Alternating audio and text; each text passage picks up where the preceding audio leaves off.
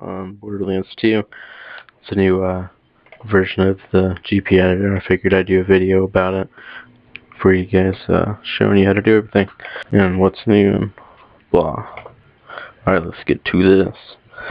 Gonna open up Horizon, go to your gamer profiles, then drag that on your desktop.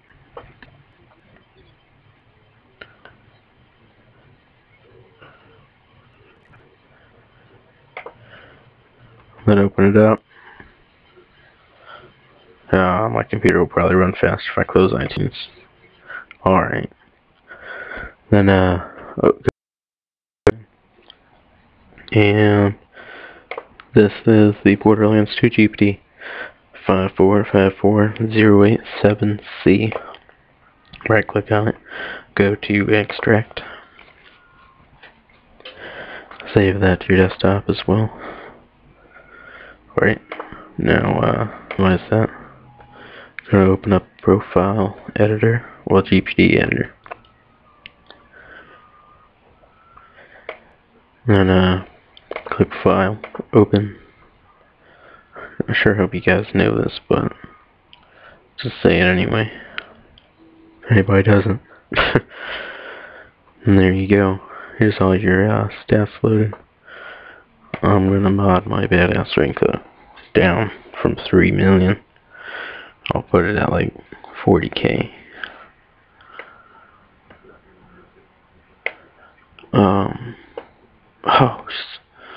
yeah. Unlock all customizations. Duh. I'm pretty happy with everything. Change your stats if you want to, I guess. Let's change them, your badass tokens. Before you can mod your badass ranks and these customizations, you can unlock them as well. I believe this is, for the Poker Night 2 stuff that unlocks all that stuff as well. Maybe all the downloadable content skins, I'm not too sure. But I guess I'll find out since, yeah.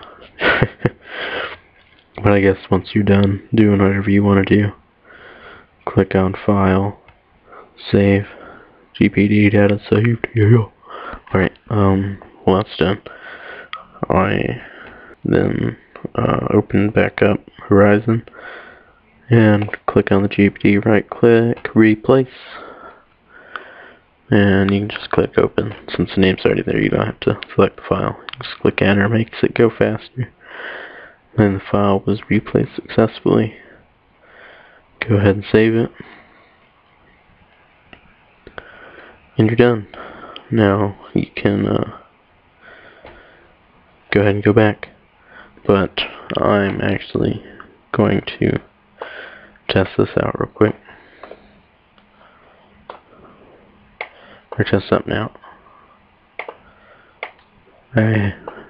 My program I've been working on lately, X-Pro. It's you got a package manager. I want to check to see if it's actually working. It's rehashed and resigning. Haven't been able to test it. Figured I might as well. But this is another thing you guys can look forward to. I'll probably be releasing this maybe in this week or so. So yeah. Probably do a video about it, give a download link in the description for you guys to check it out.